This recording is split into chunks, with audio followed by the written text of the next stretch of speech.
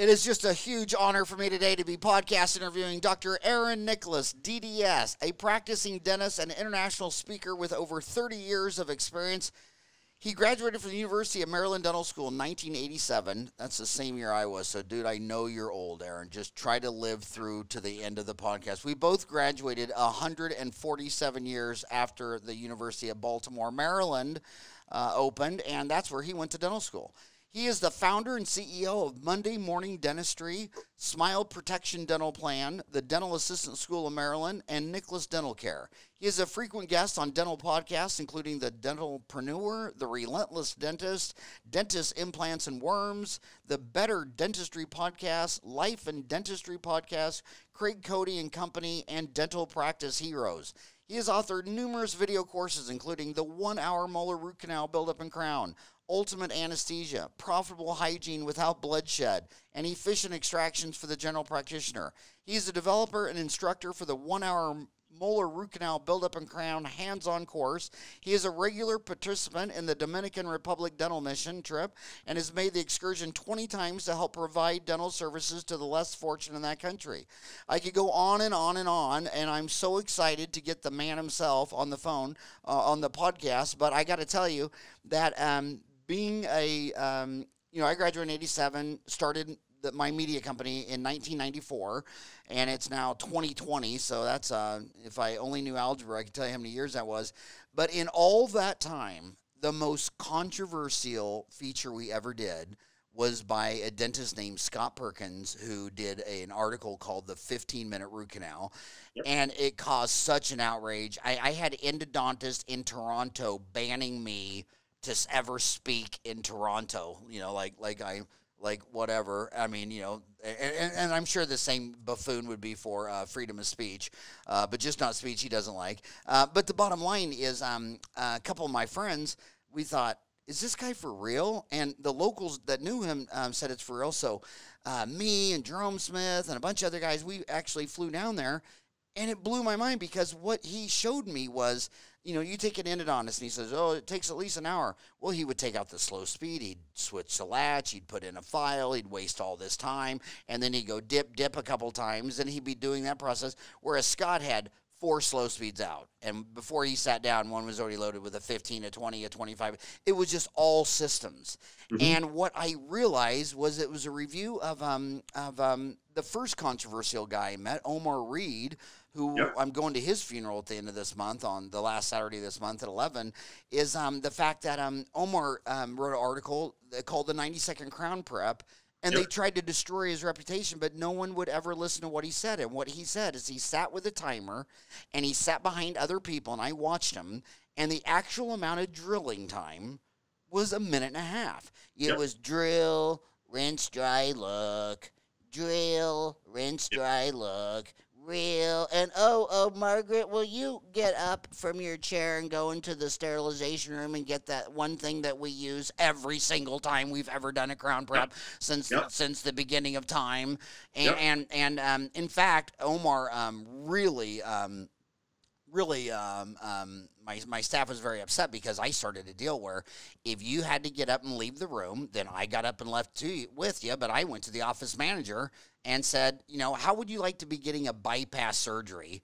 And something that's necessary during every bypass is not in the room because you're a bunch of buffoons. And they'd say, well, we only have 1. I'm like, well, then get 8. I mean, we have 8 operatories. Southwest Airlines has hundreds of 737 Boeings. They're all identical. Every operatory is identical. And then I go into, I'll watch other dentists, and they'll go in and do a crown check or a hygiene check. And they'll say, oh, yeah, you just need a little occlusion. It'll only take me 10 minutes. Well, hey, dude, can you do it now? No, because we'd have to switch the room, and we're not set up. And it's like, dude, you're in an operatory right now. Yeah, but it doesn't have a high-speed and a triturator. Well, then get a high-speed and a triturator.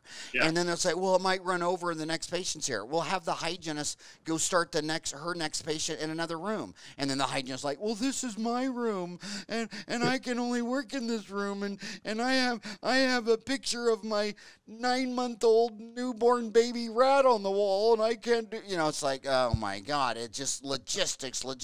And that's what you are. You're an operations and logistics guy. That's That's a lot of it. It's interesting. All those guys you talked about, that's my journey. I started with Omar Reed, and I looked at his stuff. When Carl Perkins came out with his stuff, I flew down to Houston, took his course, and went through all of that. Then I looked at developing some of my own stuff and making templates that go on the deliveries so that they don't have to remember what goes on. They just look down there. If you see a box and it has words in it, that's what's missing. Just go get that. And then we put together carts for all our procedures that have lots of little bits and pieces. So we have endo carts. We actually have two, one for the doc, one for the assistant. And so once you get finished doing the endo, you just restock, clean up the cart, you park it in the cart parking lot. The next time you just wheel those two things in, you drop down the template, you open up the cassette, you pull a few things out for disposables, you're good to go. Our setup time is like 7 minutes. So that, you get somebody comes in, they have a toothache, they need the root canal, you got a 20 or 30 or 40 or 50-minute window. You're not wasting time trying to get the room set up. You can get the room set up while the financial arrangements are getting made, and then you can get to work. But I have the same frustrations you do with, we do this procedure every time, we need this thing every time, and then they have to be calling for it on the radio or go up to go get it. It's like, come on. I mean, how many times a month do we do this thing? Aren't you tired of getting up and walking down the hallway? One of the biggest threads on Dental Town, and I wish you would make a post on that, it's called, has anybody analyzed profitability of procedures with PPO participation? It's like 8 pages long, and I've seen my homies think like this since day one. They think the longer they spend, the higher the quality. And all the research from Regina Hertzlinger, it's actually the opposite. Let's take oral surgery. An oral surgeon could pull all your wisdom teeth. How long do you think an oral surgeon would take to pull the average four wisdom teeth? I'd say 30 minutes max. Yeah, and what would the general dentist time be? Oh, like an hour and a half. Yeah. So who's a better quality? Let's go molar endo. Retreat on a maxillary second molar. How long would the average endodontist take? I'll bet it's 2 visits, and I'll bet it's an hour and a half each visit. Okay, that was a bad example. Just a standard initial root canal on a second molar. Probably an hour and a half, something like that. And how long would the general dentist take? 2, 3, usually 2 visits. Yeah. 2 visits for sure. So Regina Hertzlinger called it the focus factor, and the first literature she found out was that when it just came to an appendectomy. I mean, it's a straight incision. You remove the appendix. No. I'm sorry. It was a hernia. Sorry. But another deal, just a straight incision, tuck the intestine back in, make some stitches. The doctors who had it under 8 minutes, they had no failures and no second visits emergencies. By the time you were at 16 minutes, it was like a 10% failure rate. And she's like, wow, these are all old, a cross-section of doctors of all ages and schools. And the bottom line is, if you know what you're doing, you do it fast. If you know what equipment technology you need, it's sitting there. So when you are taking a PPO, when you charge $1,000 for a crown, it's cash only. Mm-hmm. You numb up the patient, and then you walk back to your private office and sip some coffee for 10 minutes, and then you walk back in there and you prep, and then you say, well, I'm going to delegate. I'm a businessman. Then you have the assistant pack the cord, then you leave for another 15 minutes, and then the whole thing ends up taking an hour and a half. But when you actually sit down and numb them up with Septicaine, set a timer for 4 minutes. While that's soaking in, you take the shade. You fill out the lab script. And then at 4 minutes, ding, you pack the 0 cord. Then you pack the 1 cord. Then you pull out a 57 burr, take out your contacts, take out the old restoration. Then you prep the crown. You get it all done. And then right there, you make the temporary, because with the assistant, you can make the temporary in 3 or 4 minutes. But when you make the temporary, you can check. Can I see the margin on the temporary? Well, if you can't see it on the temporary, how the hell are you going to see the impression? And then, what about your occlusal? When you get a reduction coping back from the lab, that means you took the impression before you made the temporary. So don't ever do that again. So you make the temporary and you drill through the temporary. You're like, I don't have enough reduction. So then you do your plunger cause for more reduction. And then you make the second temporary. It's all fine. And then you take the impression and or scan or whatever. And you're done in half an hour. But the dentist across the street says, oh, well, that guy over there, he only schedules 45 minutes for a crown. He's a hack. I take an hour and a half to do a crown because I'm quality. Now, you're not quality, dude. You're freaking slow, and nobody wants a slow dentist. Yeah. So what mindset? Of all the dentists on earth, 2 million dentists on earth, what % of them believe in their heart the longer time they spend and the slower they go, the higher the quality will be. I think that's more than half. I think most of the time you talk to the dentist about, somebody does something fast, the very next thing is, well, what's the quality like?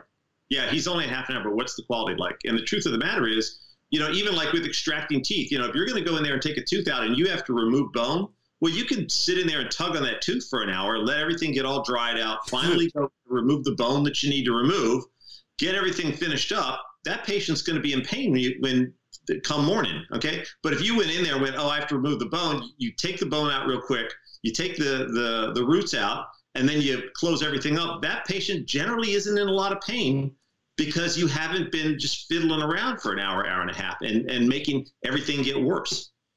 Absolutely. Absolutely. But I wish you would make a post on that thread because I think that necessity, I'll say, Aaron, will you post on this thread? Because I think that it's obvious that it's all operations and logistics, whereas the most people think that it's all about having some great idea. They always say things like, oh, I wish I would have thought of that. Well, hell, look at McDonald's, dude. They're on the intersection of 1st and Main. They have a drive-through for 60% of their customers. They sell a hamburger, fry, and a Coke. I see the lot across the street is a bankrupt gas station. Why don't you go buy that and compete with McDonald's? I wished I thought of that. Well, it's just all operations and logistics. It's not the idea. It's the logistics.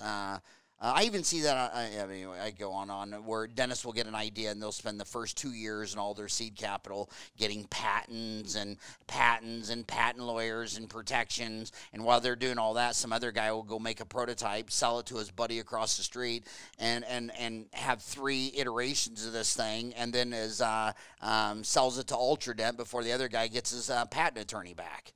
Yeah, I mean, execution is king. If you got an idea, great, get out there, because by executing the first version, you actually learn more to make the second version better. I started teaching that hands-on course for that 1-hour molar root canal, Buildup and Crown. I had it all figured out. I went through, and the very first part of the hands-on course, I realized that everybody was doing their access openings wrong. And I'm like, well, I told them, I showed them pictures, and so I just called everybody back. I said, hey guys, let me show you what I'm talking about when I said this thing. And then I did it myself, and all of a sudden, everybody's doing great access openings. Now they have nice straight line access into the root canal system, and life's getting better for them, And that happened to me over and over and over, because I learned that what I was saying, while it was very clear to me, wasn't clear to them, because they're running it through the filter of what they usually do. And so you have to go through and break the old habits to get into some newer habits that are going to serve you better. Well, let's make this a selfish, narcissistic interview just for my own world. This is what when I was getting ready to talk to you today, I wanted to ask you an age-old question that I'm confused at. So when we were back in dental school, remember, I'm just as old as you, but I don't have an AOL.com email. Okay, I'm proud that out. What's that? I said me either. I just want to point that out. But. When we were in dental school, there's a lot of people that thought the failed root canal came from the bottom, that bacteria came out of the bloodstream and got in between that gutta perk and started living there. Yeah. And then later that was proved wrong, that indeed all the bacteria was crowned down to leak. So you see a failed root canal, and it's failing. And I see these endodontists, and they drill an access hole and go through there, and they redo the whole root canal, but you didn't solve the first problem, what was getting down there. And then you're talking about access. When I do a molar root canal, I always take off the crown, and I always prepare it for the final restoration first, and that makes the access just mind-blowingly easy. And then I see these dentists doing a root canal through a crown and through like a BB-size hole.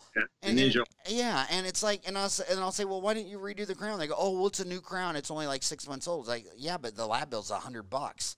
Who cares? I'd rather put on a new crown. I imagine if you took your car in to get its radiator repaired, but they had to drill a hole through the hood, and then they repaired it with a weld done. And we didn't want to buy a new hood. So for me, the succinct question is: if a root canal has failed, would you redo the root canal through the old crown, or would you assume the crown's leaking as a source of bacteria and take off the crown? I take the crown off both because it makes it easier to do the root canal, and because you can't see everything under the crown. So it may be leaking someplace you're not seeing, And so you make your little hole and you do your retreat and your root canal is great, but there's this little chunk of decay under the distal lingual margin that you couldn't see or get to. And all of a sudden that's going to decay away the rest of what's underneath there. And then there you are 2, 3, 4 years later trying to explain to the patient why the crown fell off and the tooth's not restorable anymore. So I would much rather replace the crown. Yeah, and has this ever happened to you in 32 years? It happened to me, but maybe I'm a hack. But you prepare the tooth for the final restoration and realize the tooth's not even restorable. You know, that MOD amalgam, the crack, and by the time you get all ready for your final restoration, you're like, you know what, this tooth needs extracted and an implant. Has that ever happened to you? Yeah, less now, thankfully, but yeah, especially early on in practice, I had that happen a bunch. Yeah, and by the way, you kids out there have to remember that when we got out of school, everyone who had placed 30,000 implants in their life only did it on a pano, and they didn't have a CBCT. I had my diplomat in the International Congress of Implantology before I even knew anybody who had a 3D imaging machine. I didn't even know anybody that had one. It was all 2D. In fact, I'm so old, we thought the coolest thing on radiography was how they put the R on the one side and the L on the other. I mean, I thought that was a CBT of my time. So let's just let's finish root canals. Before I was going to go into some other things, but what would you say to someone who says, dude, you're a hack, you can't do a molar root canal in an hour? First off, I'd show them completed root canals that have been done in an hour and say, can you tell me how long these different root canals took? Which most people will have to say no. Secondly, I'd say, let's, come and watch. Thirdly, I'd say, let's talk about the process and how long it should really take you to do these things, and a lot of it depends on when I'm teaching the course. A lot of times I'll tell people, you need everything in the room and you need it out. And that means out on the counter. That means you don't have to go into a drawer. You don't have to open up anything. It's there and it's ready to go. A lot like Perkins' 4 cordless motors with the proper file in each one. It's the same kind of thing. It's like, it's got to be up and ready to go. You can't be going to get it. And shout out to Scott Perkins, man. Love that guy. I mean, that's a dentist. I swear to God. I just love him because he's always a scientist first. Galileo said, science is not a democracy. I don't care if 1,000 people vote and they say the Earth, the sun goes around the Earth. I'm sorry, but him and Copernicus said it's not a democracy. The Earth goes around the sun. And Scott Perkins, you can just tell the way his walnut brain works. It's very Newtonian, that when you're telling him something, he's trying to see it mathematically, and he's going to decide if it makes sense and he agrees, or if it's disconnected and doesn't work mathematically and he's on to the next thing. I just love the way his mind works. Right. Well, a lot too is that if you're not doing things that are going to create problems for you, then you can go through the process a lot faster. So you're packing a couple of cords before you're really prepping that tooth, and one of the things you're avoiding is bleeding that you're then going to have to deal with in order to get through the procedure. So if you start with root canal therapy and you do your occlusal reduction, you prep for your crown, you take away the decay and the old restoration, you've just removed a bunch of tooth structure that otherwise you're going to work around for 30, 40, 50, 60 minutes and then turn around and cut it off anyway. So why not get everything out of the way, get yourself as clear a path as you can, and then go from there. And sometimes, like, I'm doing one of these and I'm prepping the tooth and I'm taking a lot of time to get everything prepped and just right. And I have to keep reminding myself, this is going to make my life easier. And now when I start my root canal, everything goes super smooth because everything is very straightforward. And I want to tell the kids something very, very, very important. And when it's really important, I always repeat myself. And that's why I just keep doing it. But you're a dentist, and there's 10 specialties, and one of them is public health. And I know when you come out of school, you part ways, and half of you are apical barbarians, blood and guts, pull teeth, do molar endo, all that stuff. And the other half want to be these fancy full tooth fairies doing bleaching, bonding, Invisalign, and elective stuff. And that's great. But if you got $400,000 in student loans, an oral and maxillofacial surgeon averages $448,000 net a year, periodontist $330, endo $307, pediatric dentist $304. And once you slip into ortho and down, you're out of the 300s. Orthodontists are $289, prosthodontists $219, and general dentists are at $187. So what I'm telling you is that when someone has an emergency, is it usually because, well, I have a fancy dinner date on Friday and my teeth are a little dark and I see you're wearing a pink shirt, so you're either very secure in your sexuality, but it's not really, no, what is an emergency in a dental office? Man, my tooth's killing me. I can't eat ice cream. I can't drink cola. I didn't sleep last night. I'm eating ibuprofen and aspirin, and I don't have to have a treatment plan case presentation for you. I don't need to be wearing a suit and tie. I'm a fireman, and your house is on fire. You'll take me whether I took a bath or not. You don't have to sell that stuff. They're begging to get in, and then what do you say? Oh, well, we don't do that. The real doctor's down the street, and we're going to send you there, and he can't get you in for 4 days. And they never forget that. I was on fire. I went to your office, and you couldn't even throw your coffee at me, and you sent me away. And when I look at these DSO guys, like Starbucks, another Howard Schultz, he opens up a bunch of Starbucks every year. And the next year, he'll close a bunch of them down and open up a bunch of new ones. And these DSOs, they open up a practice. And if it's not doing 7 root canals a month after 90 days, they know something is seriously wrong. And if it's at under 7 root canals a month at the end of the 1 year, they go to the greater fool theory, which no matter how absurdly high the stock is, you can sell it because someone's dumber than you. You may be dumb, but there's 8 billion people out there. And I know at least one of them is dumber than me, and someone will buy this dental office. So they'll list the dental office and sell it and try to get to some better demographics. But if you're walking out of dental school $400,000 in debt and you say you don't want to do molar, endo, and extract teeth, I hope you marry well.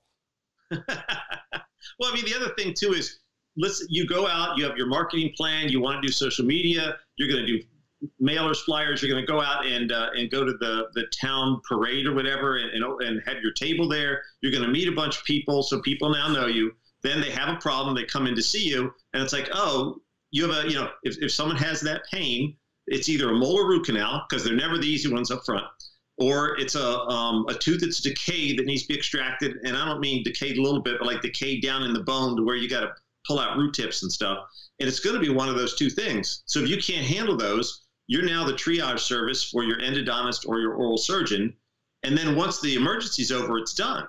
But if you can do that in office, if you can take care of them, you can look them in the eye and go, dude, I am so sorry that you're having this problem. I'm glad we got you squared away today, but let's get you back in so we're not just putting out fires for you. Let's get you in, get a good cleaning, and let's figure out what else is going on so you don't have to live through this again. And you have a relationship, and they'll actually start to come back. Whereas if you send them down to the oral surgeon and go, hey, when you get finished over there, come on back, they don't come back. That's the guy that took care of them down there, not you. And also, the biggest error everyone makes all day long is projecting their personal bias onto the decision at hand. And so you're a dentist and you want to do bleaching, bonding, and Invisalign. Well, you're not the 30,000 people of Parsons, Kansas. You don't know what they want.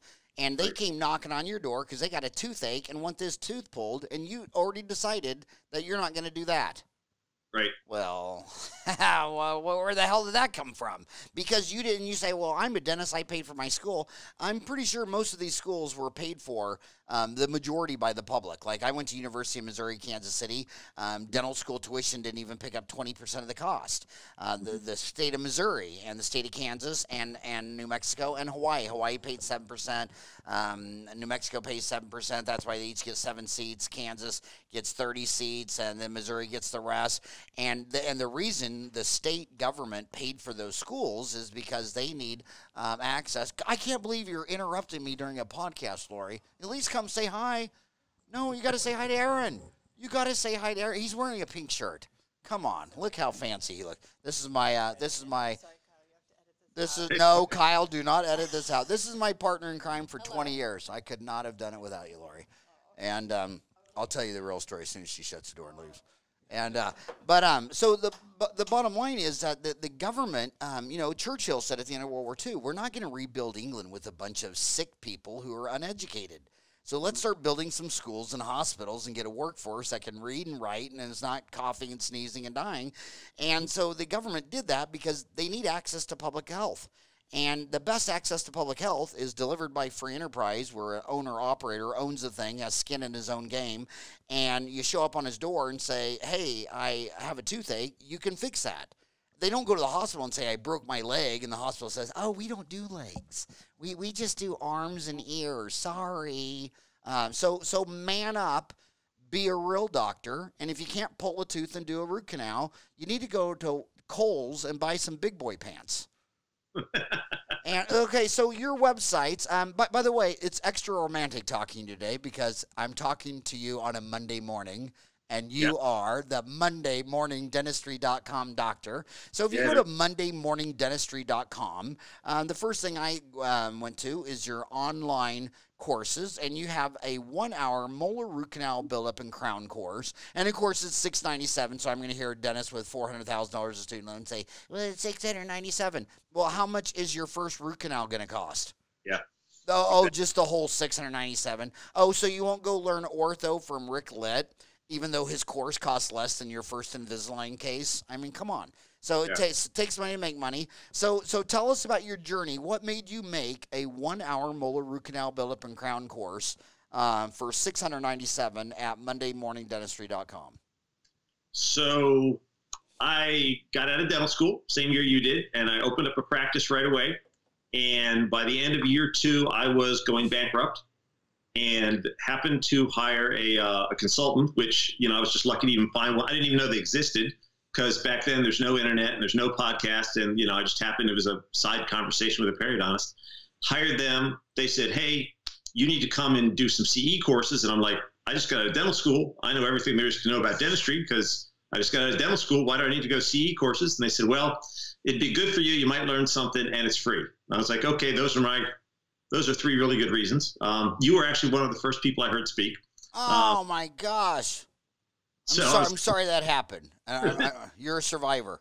This might be, I might be able to work this out. So anyway, I went to a lot of courses, and some of them were complete fluff, and some of them were like, I could just go back on Monday and start putting stuff into place. So I had a lot of people help me. I kind of wanted to give back. I had someone ask me if I wanted to do help some younger guys, and I said, sure. And so I started doing some speaking for him, and then I started putting together these courses as I was talking to younger guys who were having problems with some of these areas in their practices. So that's how the courses got done. And Monday Morning Dentist, because I didn't want to waste anyone's time, and I wanted them to be able to go to a course or buy a course and watch it, and Monday morning be able to go back and institute things that would make their lives easier, more profitable, and kind of move them along their path. So that's why Monday Morning Dentistry, and that's why the courses, and there's still some stuff in development, of course. Okay, well, I know my homies well, and I know them well, and thanks for always shooting me an email, howard@dentaltown.com. I really love hearing who I'm talking to, and I love the comments in the YouTube channel, but I know what they're thinking, and the first thing they're thinking is, well, what's better, your online course or your hands-on course? If you have the ability to get to the hands-on course, I would do that. If I go to the hands-on course, do I get the online video course? We don't usually do that. I can work out some kind of a deal, though. If they say how he said you would you do it?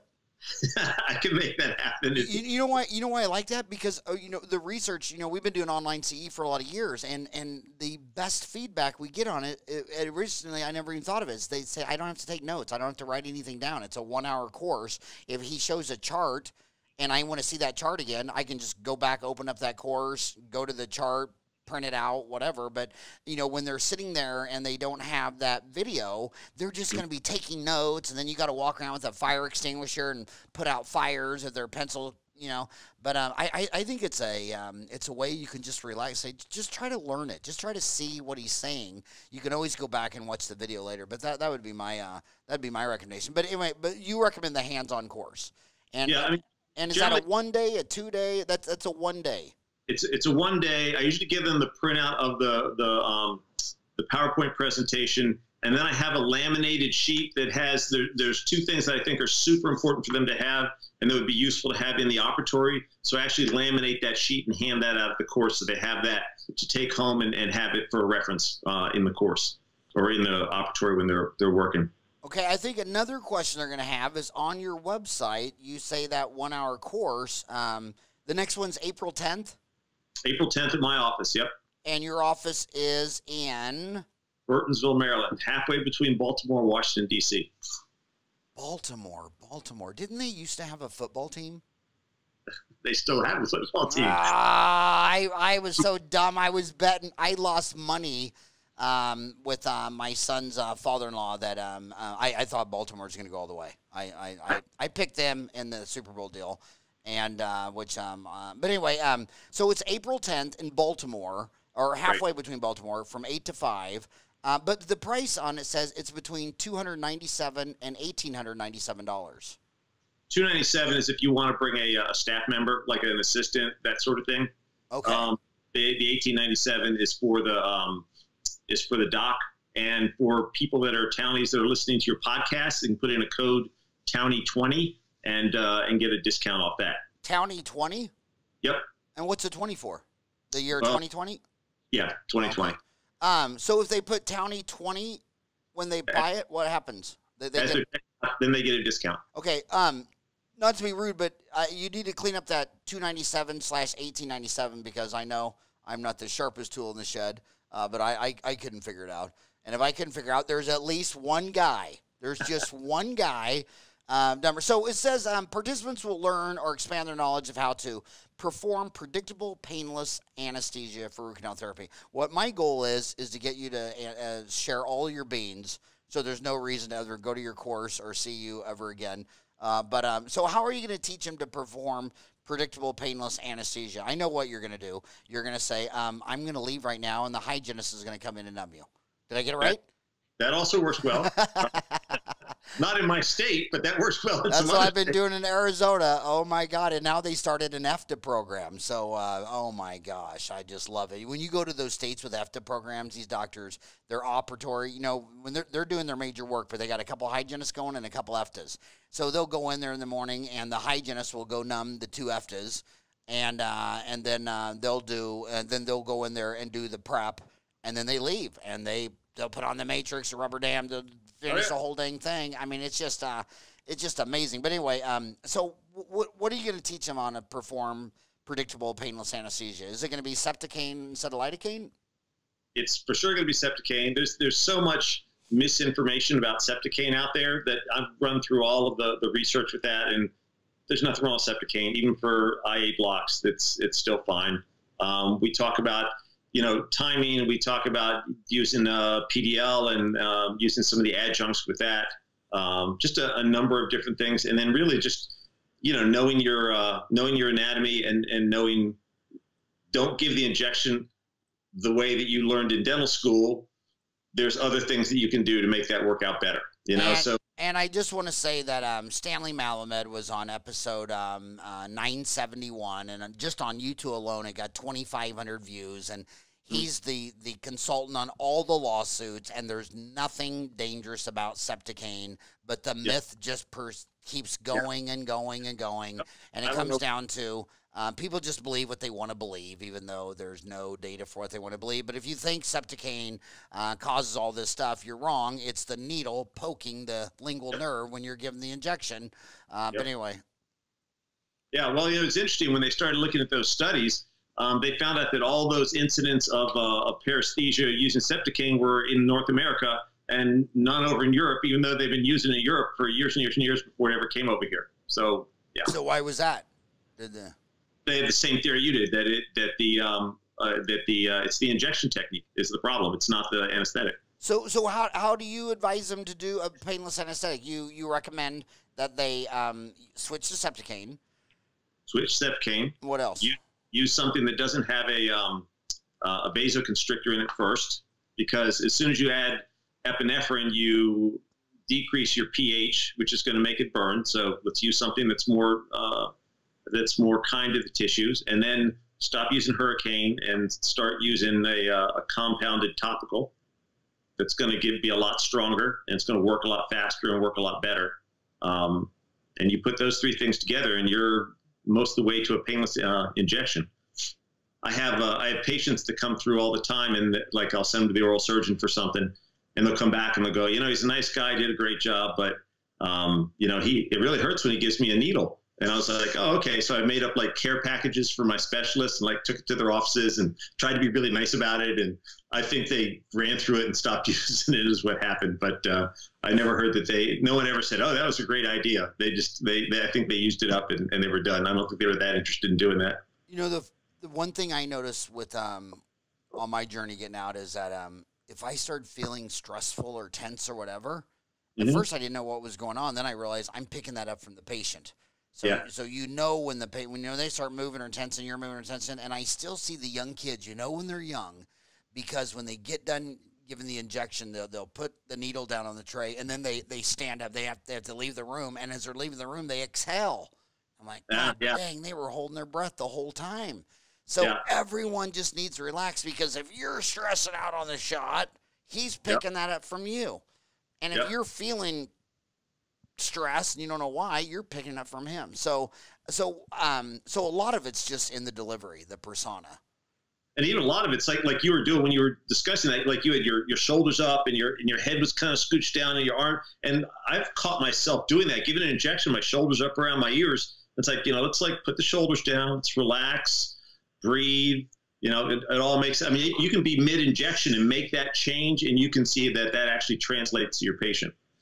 Okay, so next is identify why single-visit root canal therapy, Buildup and Crown, is preferable to multiple visits. I mean, to me, that's obvious. I mean, it's like same-day dentistry. Everybody talks about same-day dentistry, and the guys wearing the NASCAR suits selling the machine, they tell you, oh, you'll do this in an hour, and then when we're on Dental Town and in the trenches, it's more like 2 hours to 2.5 to 3, and I don't want to go sit in a doctor's room for 3 flipping hours. I don't want to come back for, how would you like to, when I get my first bypass, I don't want to hear, well, you need a quadruple bypass, but we're just going to do 1 valve a month for the next 4 months, because that's all your insurance. You just want to go in there and be done. Yeah, I mean, at this point, to me, this should be like general information, but I still run across docs all the time. And a lot of them are young docs where they think it's better to do 2 visits to, let it heal in between, let it settle, all that. And the same thing for, hey, we do the root canal and then we wait to do the crown because we want to make sure the root canal takes and that sort of thing. And I was talking to a young doc and he kept saying that. And I said, so what percentage of your root canals work? He's like, well, like the usual, like everybody else, like 95, 96, 97%. I'm like, so why don't you just cut the crown then? Because if your treatment is 97% successful, then you should pretty much be counting on it being successful every time. So just go ahead and do the crown at the same time. Well, what if it doesn't work? That's 3% of the time. What's your lab bill? Okay. And then start looking at all the extra money that you're spending by breaking it up into multiple visits and having that patient occupy that chair for an extra hour when you could have just taken an extra 10 minutes and got it all knocked out right there. My favorite thread on Dental Town right now is, what are the zombie ideas in dentistry that have been thoroughly refuted by a mountain of empirical evidence, but nonetheless refuses to die, being continually reanimated by our deeply held beliefs? And I've noticed one thing. It's all old farts posting on this stuff. And I'm telling you, it's just the way humans are. Zombie ideas die slowly. So look at Galileo. His birthday, his 456th birthday, was Saturday, so you should at least wish him a happy birthday and tell everybody to buy loupes or maybe a microscope. But Galileo spent the last 7 years of his life in prison because the Catholic Church did not want to hear that the earth went around the sun instead of the sun going around Rome. So zombie ideas die slowly. Yeah. Well, I mean, even like putting posts in teeth. I keep getting questions about, well, do you use posts? Like, no, posts don't work. The only time I use posts is if I got a patient that's so old that we don't want to take the tooth out. So we'll put a post in there and hope it'll serve her for another year or 2. I mean, we're talking about somebody in their 90s that's getting ready to kick. So how would you describe the zombie idea of Septicane? That you should not use Septicane because it causes paresthesia? Yep. Yeah, not use Septicane. Yeah. I mean, in the course, I put up like four slides of nothing but research articles coming right off of PubMed that says it's okay to use Septicane, and you just keep running through those over and over. And yet I'll still get those questions about, well, what about paresthesia with an IA block? And I'm like, it's just, there's no science that says that's the case. Yeah. My gosh. On the multiple visits versus a single one, there are times where you need to do a multiple visit. Do you think so? Or do you think it's more logistics? The only time I ever do multiple visits is, if I'm running out of time for some reason. And that, for me, that usually means I'm doing a retreat that ended up being really tough. And the 1 hour molar root canal is not about retreats. It's about, the first time through. If I have a patient that's like super swollen, I don't know that I need to make a second visit, but I'm still a little edgy about that. And I'll go for a second visit at that point. But because you got to look at your cost. What if you do the one visit and impress for a crown, and then you got to go back in and revisit it? Then it's costing you money. I agree. I don't do one visits on swollen or tissue, which is the only time you use antibiotics. Understand how rearranging the order of the procedure can increase efficiency and lead to a better clinical outcome. Is that what I was saying? Numb, prepare for final restoration, then do endo. Right, because a lot of times guys, they're just not sure they can get it all done, and what they'll do is they'll say, well, I'll take off that top 2 millimeters, and then I'll do the endo, and then I'll prep for the crown. It's like, actually, it makes more sense logistically, it makes more sense medically, it makes more sense in every way to prep that crown first, then do the root canal, and then finish it up. It just works so much better. And I want to say one thing about the post, because I know you're never supposed to talk about religion, sex, politics, or violence, but I only know dentistry.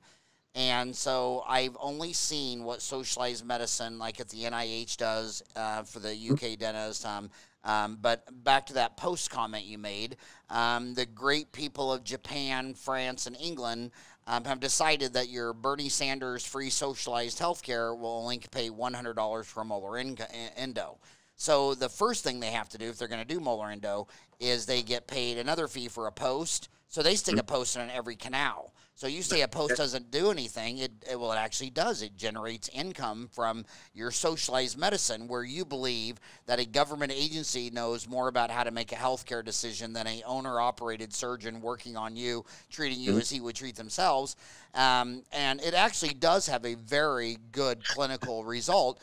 Posts are the best at fracturing a root. I don't know anything that fractures a root better than a post. So you get money and you fracture the tooth.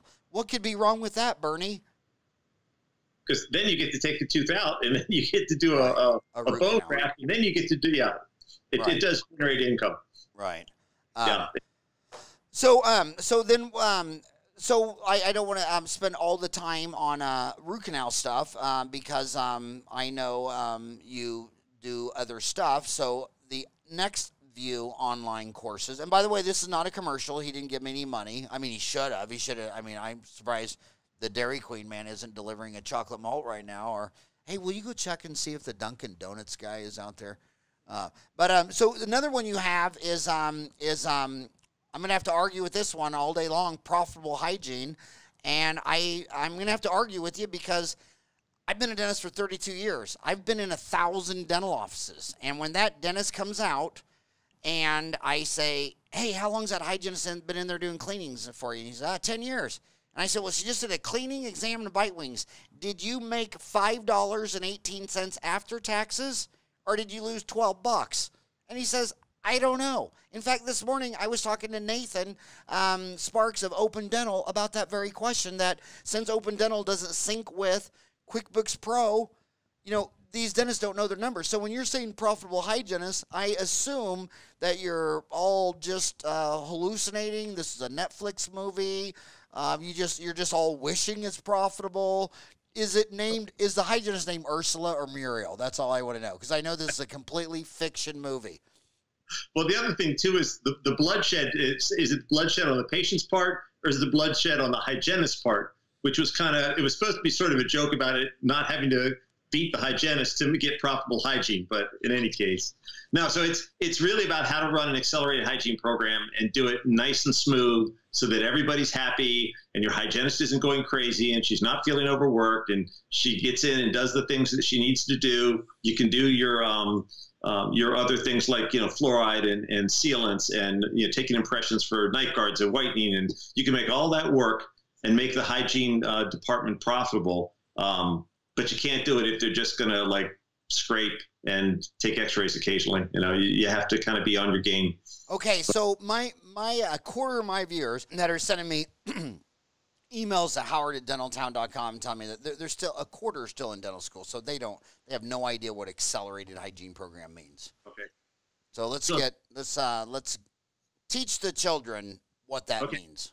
So what that means is if you look at a hygiene procedure, and you look at who, you know, the general idea in business is you get the lowest paid person to do the work that they can do, and then let the highest paid person do the work that only they can do. So only a hygienist can scale a root plane. Only a hygienist can clean teeth. You can't do rubber cup prophies in my state unless you're a hygienist. So only they can do that. And let me just stop you there. It's funny how Americans can afford a house and a car, but they always wonder why healthcare is so expensive. So the government that passes all this regulation that makes everything high cost, then they want to go back to that guy to help pay for the system. It's like it'd be like Bernie Sanders walks up to you, takes a baseball bat, breaks your leg, and then says, "You deserve a free wheelchair." Hey, how about you just don't break my leg to begin with? But anyway, no politics. Go on. Yeah, but anyway, so only they can do that. But an assistant can seat the patient, review the medical history, find out what their chief complaint is, take their X-rays, take impressions, apply fluoride. So what you do is you get the lowest paid person that can do it to do that job. So the way this works out is every patient's in the office for an hour. They spend a half an hour with the hygienist who does all the stuff that she's going to do. And then the other time is spent with an assistant who's going to do all those other things. And then that way, the hygienist sees, we work at a 7-hour straight day, no lunch. Our hygienist will see about 13 patients a day. So guess what? If you have 2 patients decide not to show up, she still saw 11 patients that day, and you still got a profitable situation going, as opposed to, you know, we have a 7-hour day, we have 7 patients, 2 of them bail. And so now she sees 5 patients in the course of a day, you know, and you're not going to get as much done. And so then the usual thing is, well, you know, I want to spend more time with the patients. I want to make sure they don't feel like, you know, I'm rushing them through. It's like, well, how much time are you really spending with them when you're cleaning up rooms and setting up rooms, when you're shooting X-rays and, you know, and trying to get them not to talk so that you can get the X-ray taken. And when you're doing all those other things, shoving the fluoride in, and they can't talk then either. So, I mean, really, they have as much time or more time than they do on a straight 1 hour per patient schedule. And here's the other thing. I don't have hair, but you do. How often do you get your hair cut, and what do you pay for that? I cut it myself, and I do it about every 3 or 4 weeks. You cut it yourself? Yeah. No, you don't. You go to the barbershop, and they take the ratio, and they say, which one do you do, a 2 or a 3? And you go, oh, a 3. They slap it on there. They cut the sides. Then they clip the top a little bit, and you're done. You do your own hair? For years now. Yeah. I do my own hair too. I do. I get in the shower and I brush, then I floss, and then I shave. But how are you married? Yes. How often does she go get her hair cut? And you don't hear this. She cuts her own hair too. Oh my God. Are you guys bankrupt? Do you want me to send you a case of ramen noodles? But anyway, my point was being this. The insurance PPO fee fight, instead of spending your whole life fighting this, why don't you look at the economic reality? We have 200 years of economic theory from Adam Smith to today, and the person who wins isn't the one who has the patent. He has the lowest cost. In airlines, Southwest Airlines has 27%. Costco, Price Club, Sam's, IKEA, furniture. So when these fees come down, the dentists all want to fight it and say, no, I want the fees to go back up. But when the fees come down, you get more market share. And right now, a cleaning exam and bite wing, you can't do it for what the average girl goes and pays for hair. What I'm seeing in the real world is that the girls are paying $80, $60 or less, and the dentists are charging $100, $120, $140. And so if you know they'll go pay for their hair, nails, and teeth, they'll do that, but you've made it expensive. And who's made it expensive? only the government. If the government did not exist, we would not even be having this conversation. But the government's made expenses, so you have to use game theory. So with accelerated hygiene, you can get this down to where it couldn't cost any more. I mean, I still think it's absurd that in all national healthcare schemes, if you just make the patient pay for 5% copay, you know, they always brag that, oh, I had a bypass, it didn't cost me a nickel. Well, who in economics said that's a good idea? Quite the contrary. Everybody in economics says that's a horrible idea. No one price shopped. No one in Toronto looked into the fact that maybe if they drove over to Edmonton, instead of a 5% co-payment on $75,000, they would have done a 5% co-payment on $50,000. So now, and now you don't get anybody. So when the doctors are billing procedures they didn't do, well, now the human's not even looking at the bill to see the fraud, because why is he looking at a bill? He didn't get a bill. Oh, so you don't want the person that got the surgery done to see the bill, to see if the surgeon even billed the crap for all. What if you had a bypass, they billed for a pancreatic cancer? I mean, couldn't you say, I think there's something wrong? So everybody wants you to look at the fee, and if as you lower the fee, you increase market share. So so do you take PPOs? We don't anymore. I used to when I was early in practice. Okay, we'll talk about that. So why? So everything I just said was wrong, but to you, so explain why. So when I first got in practice, I was going bankrupt. You heard that part of the story. And so I signed up for all the HMOs and PPOs that I could get my hands on. And what I found was, as the HMO patients came through, I found a lot of decay around restorations that need to be replaced. And because it was a capitation plan, I had to replace all the amalgams. That's how long ago this was, at no charge. So, you know, and I would have these patients come in with literally their entire mouth needed to be redone. Just all their fillings need to be redone because they had so much decay. And I would ask the patient, well, what did the doctor before me say? He's like, oh, they were going to watch it and see what was going on. I was like, okay. And so I kind of did my thing. And I had promised myself that if I got to a point where I didn't want to see the patient walk in the door, I would stop.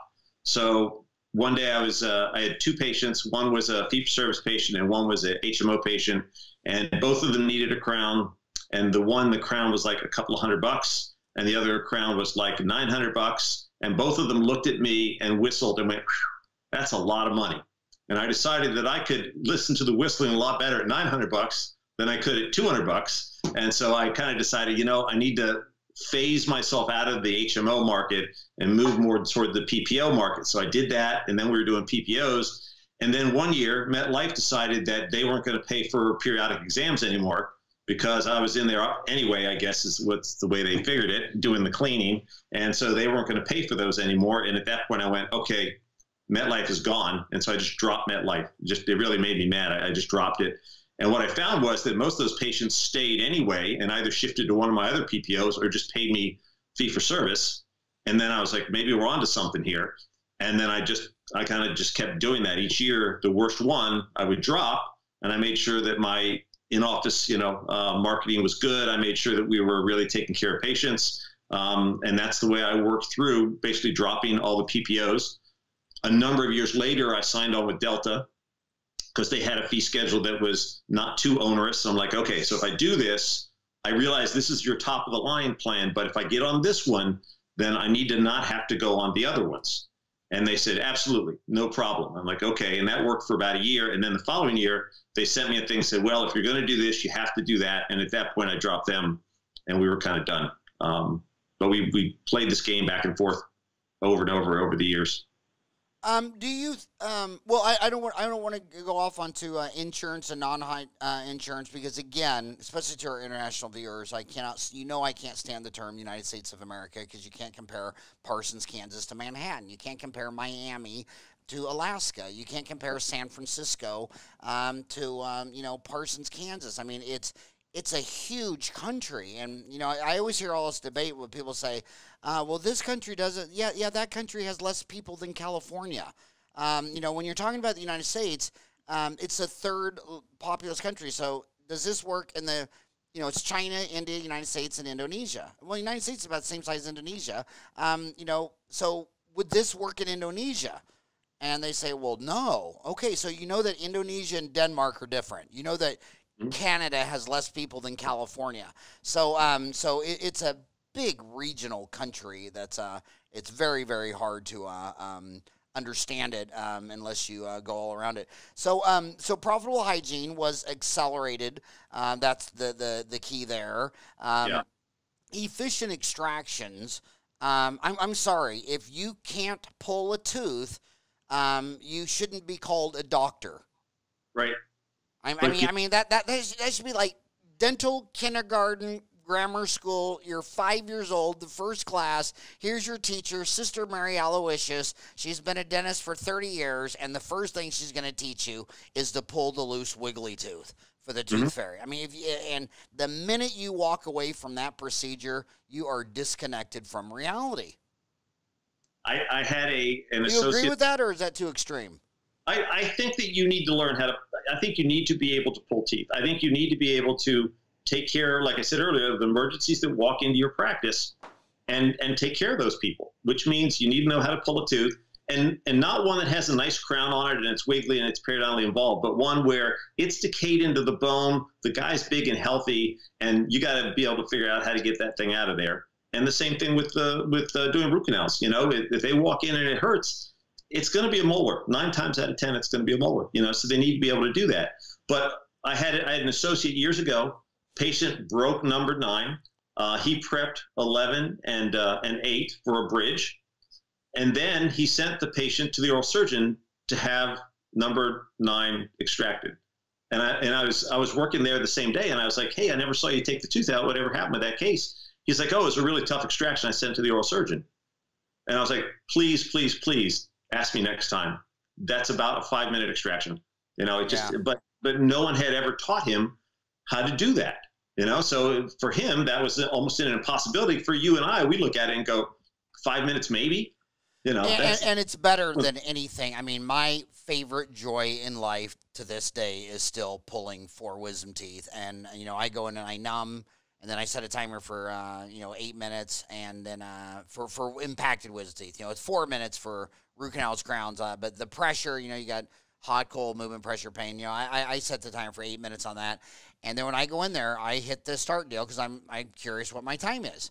And 99% of all those 4 teeth come out in under 5 minutes for almost 30 years. And every time I have a temporary assistant, a lot of times they temp for oral surgeons. And they always say, "Holy moly, man, you're twice as fast as an oral surgeon." And what I like about it is it's instant gratification.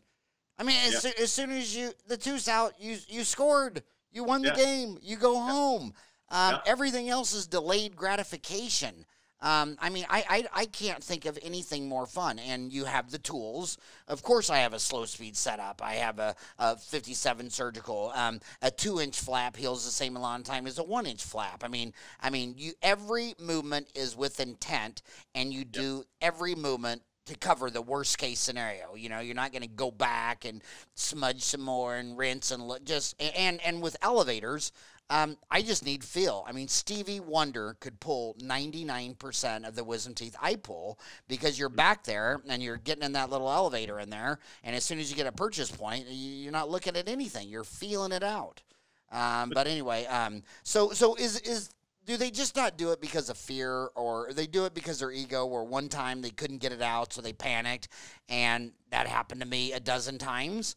And we knew the protocol. We would put the patient in the car. We would drive him to Dr. Don Gass's office if it was during banker's hours. And if it was after hours, we'd send it across the street to Bob Sundberg. And we had to do that until I learned how to pull out the root with the crown. So big deal. So you screw up 10 times. You know, it hasn't happened to me in several decades. Yeah, I think it's a matter of if they weren't really, you know, you get so much time in dental school to teach young guys and girls how to do stuff, you know, and so, you know, you teach elevation, you teach putting the forceps on there, you teach the different motions, et cetera, but what happens when there's nothing to grab onto? I don't really feel like they get taught very well how to take out a root that's maybe decayed below the alveolar crest. So like I go to the Dominican mission trip, and that's one of the things we do all day long is take students who are rising seniors and show them how to take those teeth out, because those people have had those broken down teeth for years and years and years. And they're now finally coming in to get them out. And it's not a matter of, there's not a whole lot of teeth with the crowns on them down there. You know, you just learn how to get those roots out. And usually by day 2, you know, we're talking rising seniors, they maybe have taken a tooth out. By day 2, they can handle 75% of what we're seeing come through there on their own. And in another day or 2, they're even better than that. So it's not terribly complicated. It's just a matter of you got to go through it a few times. Okay, well, I've spent all this time on MondayMorningDentistry.com. That is your website. Is it dental-maryland.com? What do you call that little thing in the middle? Is that a hyphen? Yeah. So dentalmaryland.com. That's your patient website, right? That's not for my homies. Just for dental care, it'll take you there. So you also have this Smile Protection Dental Plan. So that was we started an in-house dental plan, and I talked my specialists into extending the same courtesy to my patients that I did. And then I was going to take that and see if I couldn't market it to businesses. And somewhere along the way, the guy in the insurance industry that I was talking with kind of backed out. And then I got busy doing some other things with associates. And so it's still my in-office dental plan. And we're actually looking at maybe trying to revive that and see if we can take that somewhere. I mean, I don't know about you, but like I've been in practice 30 years, and there's lots of ideas that come around. You know, you take a swipe at them early on and they don't quite work out the way you want them to, and you come back to them. And I think that's going to be one of those deals. Yeah. So what, and when we're looking at business books, who's the favorite guy for anyone in practice management is going to be Jim Collins. And he started with Good to Great, Great by Choice, How the Mighty Fell. But we started off Built to Last. I don't recommend that book anymore because that was written, I read that in the 80s, and that's just too old. In fact, I'm going to take that off my list. But Jim Collins says that what he just said scientifically is he has an idea. So, you know, faster, easier, higher quality, lower cost, smaller, less money. Just aim at that with a BB gun and see if you hit it. And if you don't hit it, then think about it and change it up. But you got to hit it with a BB gun. If you hit it with a BB gun, then you can put some more time and money into it and load up a .22 rifle and see if you can shoot it and hit it with a .22 rifle. Mm-hmm. And then if that works, then you say, hey, it's time to get leveraged and take some savings or other people's money and build a cannonball and blast that target.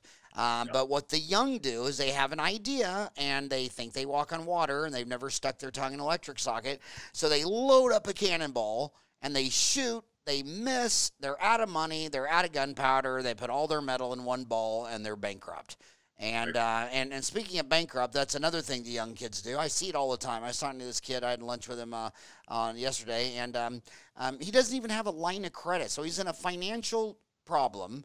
He's been practicing for 20 years. I said, well, what's your LOC, your line of credit? So when you look at the bankruptcies each year, 40 to 60,000 businesses, the number one cause is they run out of cash. So during a contraction, and I'm getting a little nervous because I lived through, we got out of high school in 80. That was the worst. 87 Black Monday. We graduated from dental school, and what was our reward in October? Black Thursday. Stock market shrunk a quarter. Then we did it in Y2K. We did it in Lehman's. But my God, if something falls through the floor, and it's always short. It's usually only a year or two max. If it falls through the floor and something happens, you don't have to start laying off staff and selling stuff. You already established a line of credit. So when times are good, they loan money to anybody and give you lines of credit. And then when it's bad, they don't give money to anybody. So you need your LOC before you need it. And, in fact, I just had my year-end financial meeting. This is February 17th. So we just did ours last week. And I said, why is the LOC at $500,000? And they're like, well, we don't need it. Well, you don't know we don't need it, but see if you can get it to $1 million. You never know. I mean, just ask Chase. But you need that before it happens. So we'll take Smile Protection Dental Plan. Do you think the homies would like looking at that site, or should I just take it off completely? I'd take it off. Yeah, there's not much there. Okay, I will take that off completely. But you still have more sites to come. Well, no, that was the Smile Protection Plan. Monday morning, Dental Maryland. That's your office. So what is God? I can't believe that was a fast hour. We talked about profitable hygiene with accelerated hygiene, and I'm going to call that profitable accelerated hygiene. Efficient extractions, anesthesia techniques, surgical extractions for the general GP. My gosh, what else? What else should we talk about while I have you on the show? We ended up starting a dental assisting school. Oh, that's right. That's the one I was thinking of. Which Okay, is so Smile to the Dental Assistant School of Maryland. Yeah. So we bought one of those programs and put it in place. It took me 4 years to get the state of Maryland to approve the thing, which was ridiculous. But then we started having. Wait, will you say that again? It took me four years to get the state of Maryland to approve it. Oh, okay, so all you big socialists, what did he just say? You have this herd that's been living for 50,000 years, and 100 billion humans have gone and gone before there even was a government. And then when I'm lecturing in the Caribbean, I'm like, well, what are you doing? Well, I'm trying to buy that building there to put a dental office. Well, what's going on? Well, I mean, I'm in Jamaica, and it takes 4 to 6 months before the government replies to it. And then our lawyer will reply to maybe another 4 to 6 months. So you're going to build a dental office, but it's going to take a couple of years to open because of the government. And then the same conversation, that guy thinks the government's going to save them. I mean, when do they realize that the government is the problem? It's not the solution. I mean, if you're trying to get off drugs, you shouldn't go move in with your dealer. I mean, you know, so the bottom line is, it took you 4 months for the government. 4 years. 4 years. I mean, it's just, oh my gosh. Yeah. But anyway, so now you have the Maryland Dental Assistant School. It's called MDAS Online. So is this a virtual school? It will be soon. So the way the program works is they come twice to the office, 3 hours each time for lectures and hands-on. And what we're finding is that they're having a tough time making it to the office. So what we're hoping to do is to put the lecture part online and then have them come to the office once a week to get them through that process and then get them through the school. So the didactic you could take anywhere is going to be online, and then where they need to be there, the hands-on is when that's a nice smooth invention. How's that going? So far, it's been going pretty well. The biggest problem is, quite frankly, the students have trouble. They have trouble paying for it. So we've had to make payment plans and that sort of thing. Lots of them are in life situations that aren't really supporting their trying to get to do this sort of thing. And what does that mean? What was that code for? What was their life situation? That's like they're they broke up with the boyfriend and they moved out and they can't support themselves. And now they're trying to work a job, support themselves, go to school, do the studying they need to do. And they're working a couple, 3 jobs just to try to hold heart and soul together. But those kinds of things, having trouble studying, they won't set aside the time to study. And so they come and take quizzes and they're not doing so good. And so we're doing a lot of life coaching, quite frankly, in the course of getting them through the school. But the flip side of that is that right now in my state, it is really tough to find dental assistants. And I'd say the last 4 dental assistants we have came out of our dental assisting school. So I'm pretty happy about that situation. Okay. So you also had another website, the CDI group. I have no idea what that is. It was the CDI group, Focus on Dentistry. We'll take care of the rest. 40 years of experience in dental plan administration. We provide discount membership plans. Was that the group you used to make your the one we were talking about, the Smile plan? No, the Smile Protection Dental Plan is completely within our office. We didn't use any group at all to do that. Huh. We came ourselves. We developed it ourselves. I've not even heard of that. CDI? Yeah, the CDI group. The CDI group. Okay, so that wasn't your plan. So that was my error. So so you got the Smile Protection Dental Plan. We're going to take that off.